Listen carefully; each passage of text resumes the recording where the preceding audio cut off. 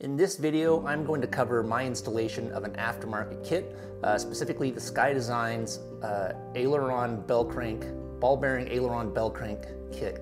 I think that's what it's called. Anyway, the Bellcrank kit for the ailerons is part of the linkage from your control stick that ultimately, through a series of linkages, ends up controlling the ailerons. Basically, it's this thing you see right here. It's this bell crank that sort of pivots back and forth on these hinges, or swivels around these hinges.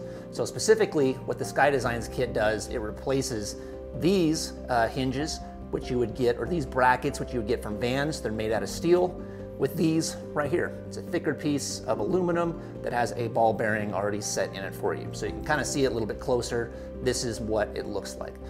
So basically, this kit allows you to put these things on and mount your bell crank to those, and it'll pivot a little bit more nicely on the bearings rather than the bushing, or at least that's the idea.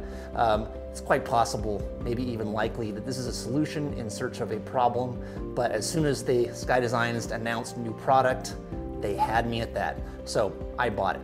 Anyway, the steps you need to go through in order to install this are, I just showed you the one on the right wing, or excuse me, the left wing. I already have that installed. I'm going to go through the installation on the right wing. Basically, it's going to involve you putting this on, as well as the bottom hinge, which in the right wing is a little bit longer and beefier. It's made to accept a servo motor for your autopilot. So basically, the steps you need to go through, it's actually pretty straightforward. The first thing you do is you just bolt these things to the main spar on the wings. I did that not knowing I was going to have to take them off, but you are, so I marked them up with some of that orange goop. Anyway, you put those on, and then with your calipers, you measure the distance between the hinges. After you measure the distance between the hinges, you need to measure the distance of, or the length of your pivot tube on the bell crank. Then what you do is you subtract 1/4 inch from the distance from the hinges, and then you grind down the ends of your bell crank so it's equal to that. So for example, if the distance between the hinges was 5 inches, it wasn't, but if it was 5 inches, then you want to grind this down to the distance on this pivot tube to about 4.75 inches. So I just basically, after I took the measurements and figured out how much I needed to take off this, I took this over to a sander and ground it to size, basically. Normally I don't use sandpaper on steel, the same sandpaper I use on my aluminum parts, but that sandpaper you see is about to replace it, and so I ended up replacing it after doing this. I don't grind too much with steel. Anyway, after you do that, you need to kind of, I used a Dremel with a grinding wheel to kind of chamfer these and kind of smooth it back out. And so you can kind of accept these bushings that need to go in there. And then I primed the inside of it as well as I primed these bushings. So once you have that done, you need to remove these hinges or these brackets that you have on the rear spar.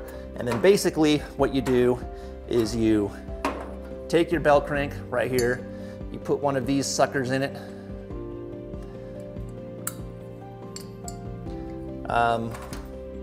You get this bolt, put it through.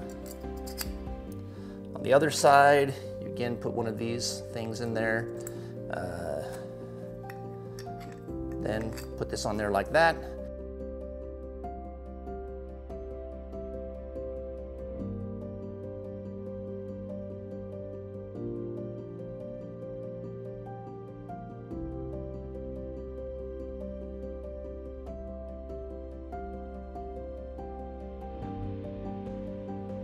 And once you have this assembled, you screw the bolt on, or the nut on, you torque it down to spec, which I think for these number 4 bolts is between 50 to 70 inch-pounds, and then you just attach this to your rear spar, and you're ready to go. So really, that's it. Basically, this kit allows you to have these really nice ball bearings instead of bushings, which are just gonna get jammed up and you'll never be able to turn your airplane. Okay, maybe not. But they look really nice. It'll win you a lot of friends. It'll get you chicks. So that's it. So as you can see, I've got the one on the right wing installed. It kind of wiggles back and forth, and ta-da, that's almost a Saturday's worth of work. Okay, maybe it wasn't a full Saturday's worth of work, but I did it on a Saturday. Anyway, that's it for this kit. Super easy installation. You can actually, if you already have one of these planes flying, it's pretty easy to install it on a plane that you already have going, and pretty straightforward. Anyway, that's it for this video.